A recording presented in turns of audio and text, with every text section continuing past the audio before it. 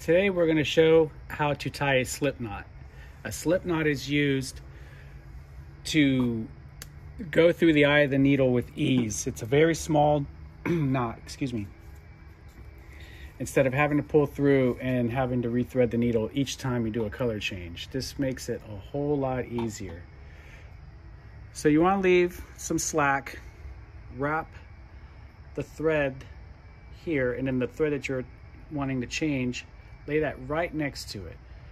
Bring this over and then pinch it with these two fingers here, and then pull it through and then pull the tail through, and then tightly bring back any slack there so it doesn't get mixed up, and then come down here and pull straight down,